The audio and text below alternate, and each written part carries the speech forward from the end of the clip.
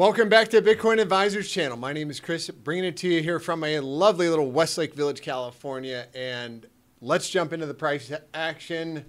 I'm going to talk about Ethereum, Bitcoin, Solana, and some of the economic data that came out, rather bullish for the dollar and bearish for the stock market.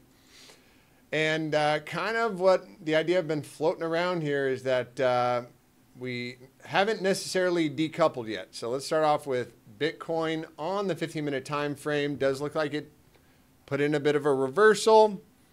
Bounced off the 200, broke through it, and this is the retest of the 200. I do think Bitcoin could get one more push back up to about 34.2, but does seem that pressure is on the downside at this moment, and basically looking for a shot back to the bottom side of the range, down here at about 33.5.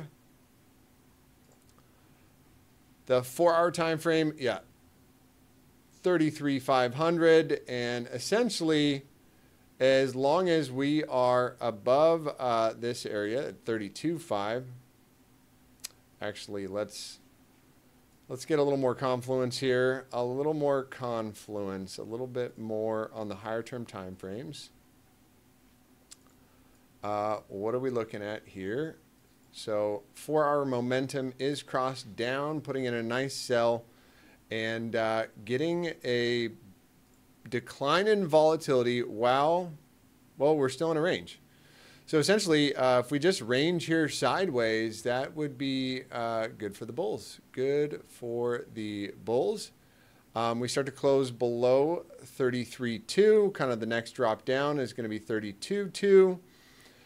And in general, as long as we're putting higher lows along the green 55, this could just be, a bullish consolidation.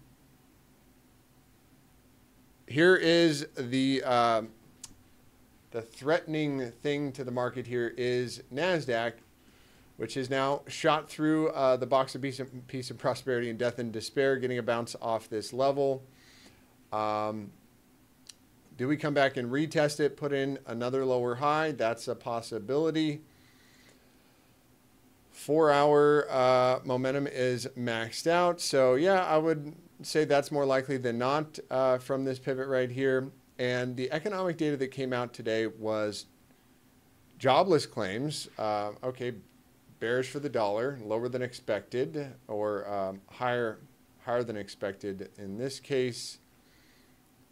So more people losing their jobs. That's what Powell wants. Okay, on the other side of the fence, this was the big number.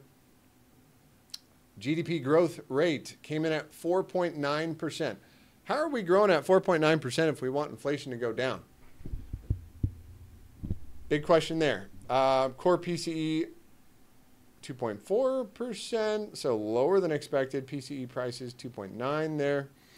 Overall, this was the number to watch today. It was the GDP. If GDP is going up, people are essentially buying and selling more goods and services, so inflation's probably going to continue higher.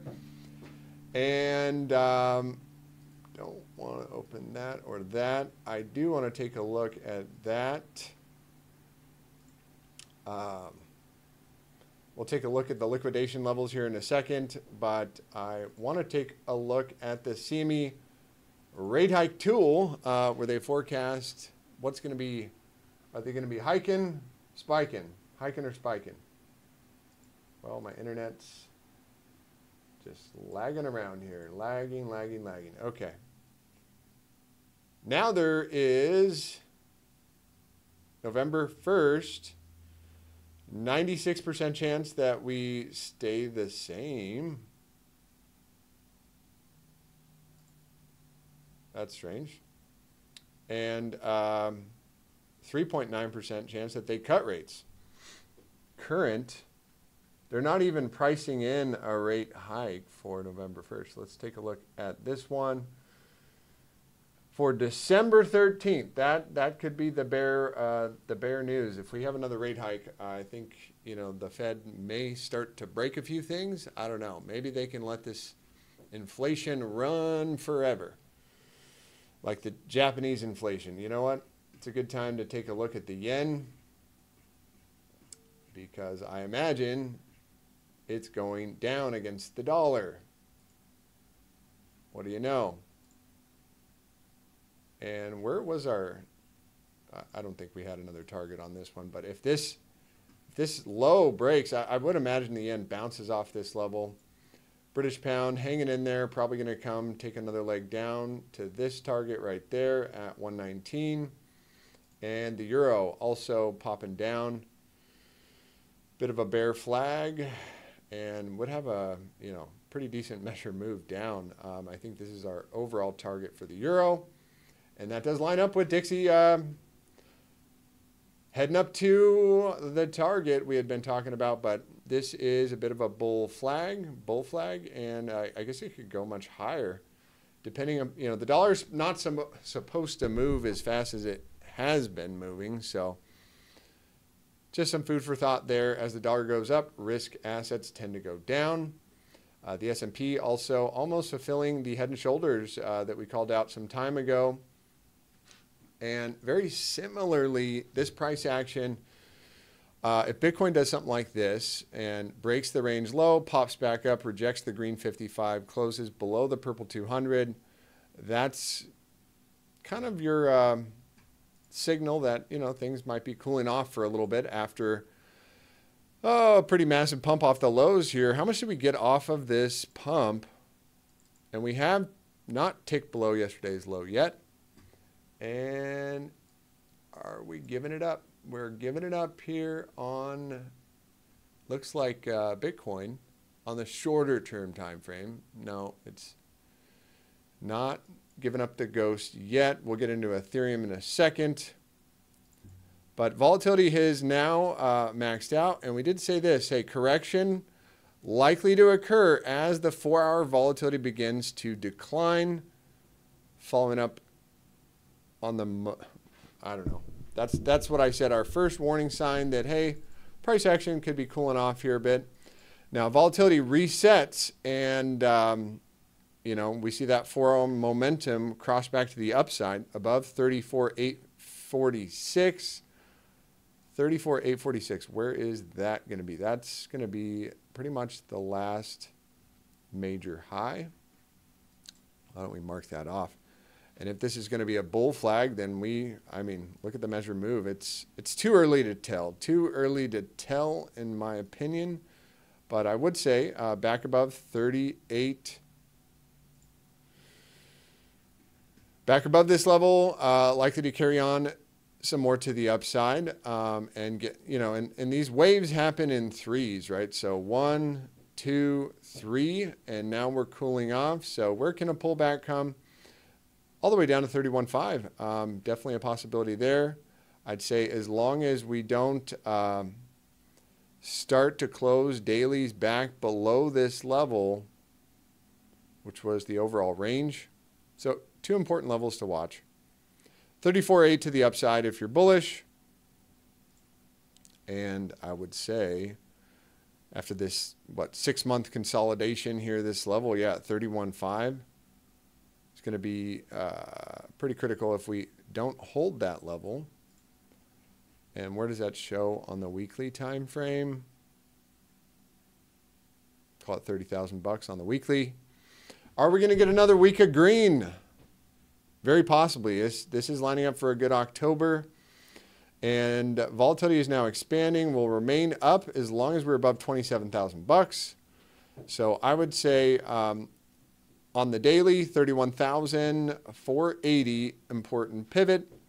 On the 4-hour, and that's to the downside. And on the 4-hour, back to the upside, start closing 4 hours, and volatility begins to expand again. Another point for the bears when the PMARP does this from a high level, typically going to lose some steam and head south for a bit.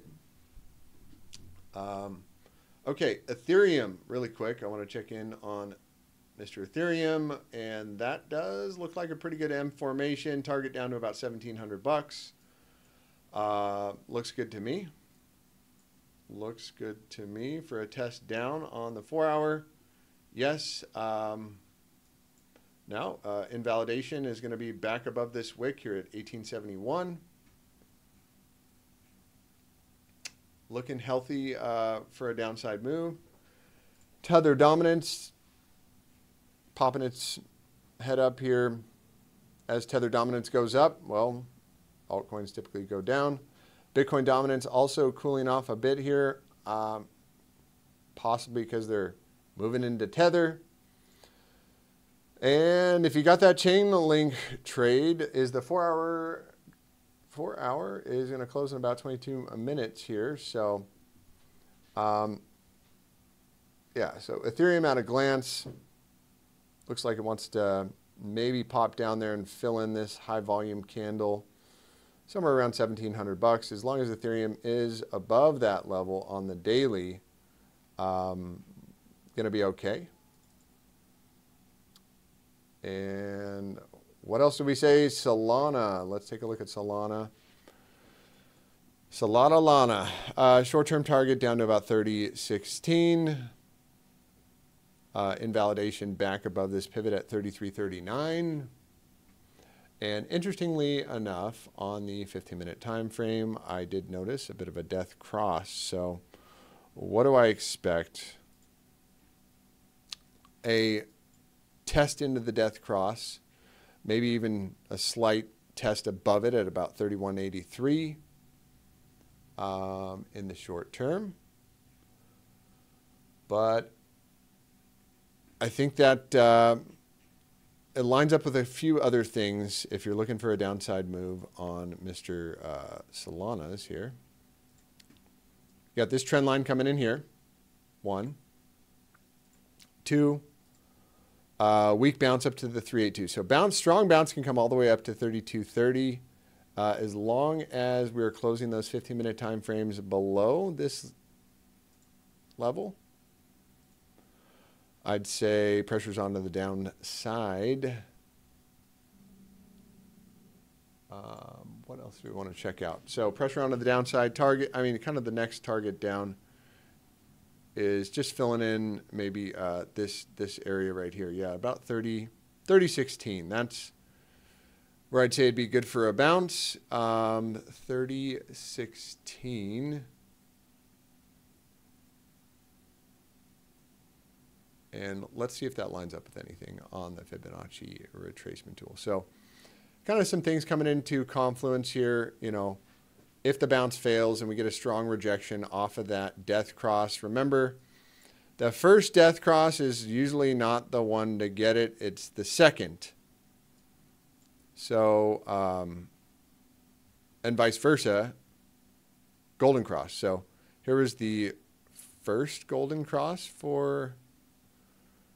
I mean, we're really getting back here. Back when it was $21, everybody remember that? Now we're up at $30. So for it to retrace and kind of give back some of the phenomenal gains last week, you know, I think would be okay. I think after this massive pump, there may be maybe the market maker wants to move it back down to this level. But as long as we're above 25, generally, I think we're good. I think we're going to be good on this one. What else do I want to say about Solana? So it does look like it is kind of slowly slinking around here. Solana has their big event coming up here, so it's usually... buy the rumor, sell the news, buy the rumor, sell the news, buy the rumor, sell the news, right? That's usually the case.